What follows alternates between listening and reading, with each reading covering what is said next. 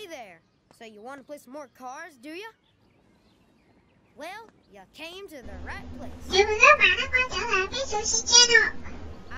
Hôm nay chúng ta sẽ có một nhiệm vụ mới cùng với những người bạn xe thân mến. He cracks me up. Hey, what if we're at Willie's Butte and Radiator Springs, and Lightning McQueen is looking for a new car and he's racing to... Đội của Master và Lightning McQueen ta cần tìm kiếm một thành viên mới để tham gia vào nhiệm vụ của đội. Hôm nay chúng ta sẽ nhận thử thách lái xe thật tốt cùng với Master để có thể tham gia vào đội của Lightning McQueen nhé. Says you're good enough, that's good enough for me. Oh, it ain't what I says, it's what the Tomater Fancy Driving Challenge says.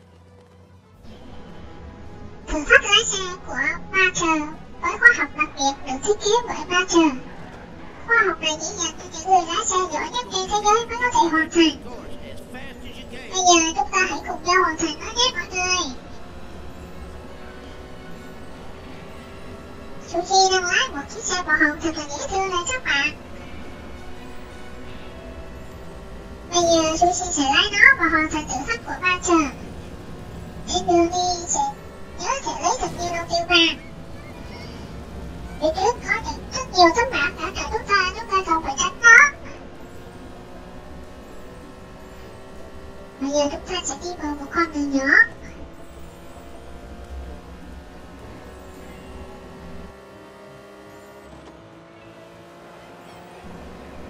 Có một đoàn tàu chạy qua thật là nhanh và nó đang tiến vào trong hẻm núi này các bạn ơi. Okay, buddy, your next test is to stick with Sheriff as close as you can. Mater says you can drive. I'll be the judge. Phía trước chúng ta là ngài cảnh sát trưởng Peter. Ông ấy đang theo dõi Sushi và hướng dẫn Sushi làm sao để vượt qua thử thách này. Hãy theo sau ông ấy thôi nào. Bây giờ chúng ta hãy thể hiện kỹ năng lái xe của mình cho ông Peter xem.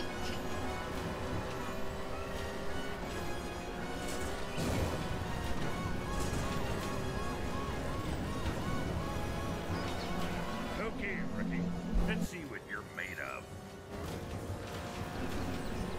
Hãy chạy ban đêm vách núi và lấy những đồng tiền vàng để cho ông Peter xem kỹ năng của Sushi nè.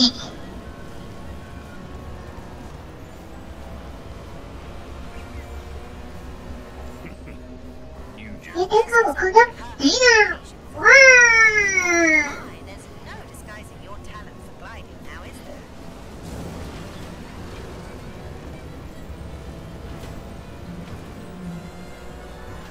I've seen some pretty good drivers in my day, and you definitely got potential, kid.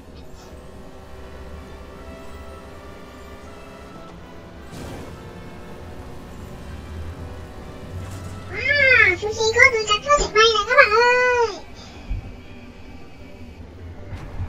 Ôi, lần đầu tiên bay thật là không thành công lắm. Như vậy là ông Peter đã hướng dẫn xong Sushi và bây giờ ông ấy còn phải quay trở về nhà của mình rồi.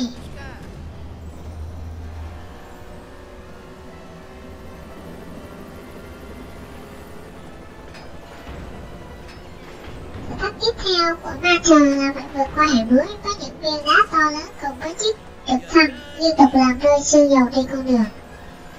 Sushi cần phải tránh đó nếu không muốn bị mất thăng bằng.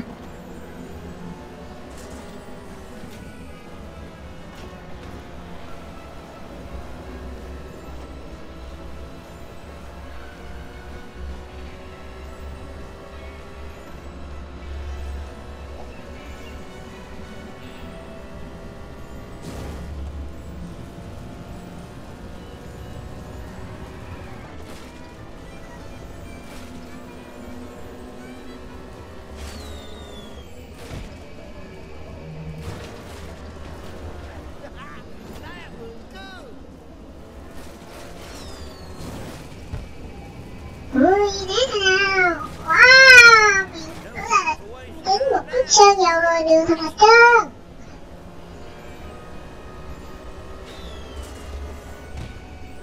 Wow! Thật là tuyệt vời. Như vậy là Sushi đã hoàn thành thử thách và có thể tham gia vào đội của Lightning McQueen rồi. Mater's right. That was some of the best driving I've ever seen.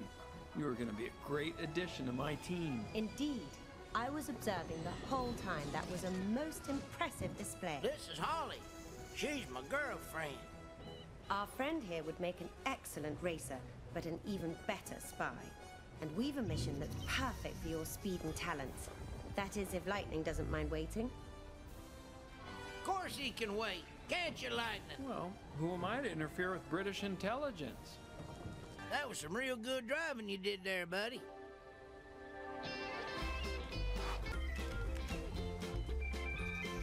I knowed you was going to impress everybody, but this is better than axle grease with transmission fluid on top.